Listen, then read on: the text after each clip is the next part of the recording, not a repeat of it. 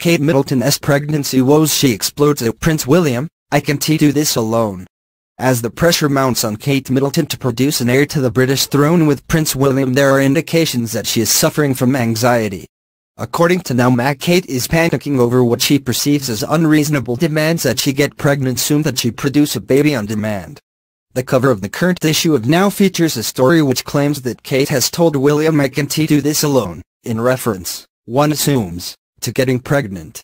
Now also reports that Duchess Kate is in a panic over her Jubilee baby.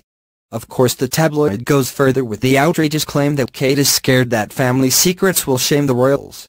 As if Kate wasn't cleared by the palace detectives before William was given the okay to marry her. Of course, we would all like to see the charming couple have a child, but only when they are ready. Kate and William have been married for less than a year, so what is the big hurry? Besides, if Kate can conceive, then the couple can always adopt.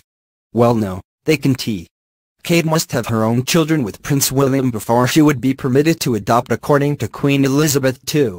It seems that it is the royal couple's duty to provide the monarchy with an heir or two before adoption can be seriously considered. This is because an adopted child would be ineligible to ascend to the throne. William's grandmother, Queen Elizabeth II, says that while she would consider the idea of Kate adopting in the future, she first wants to see her produce a legitimate heir. An insider told OK! Mag print edition April 9 that Queen Elizabeth II would give her blessing to Kate and Will adopting, but only after they have at least 2 heirs to the throne. We say leave Kate alone. She does not need extra pressure. This will not make it any easier to get pregnant, if indeed the royal couple are even trying.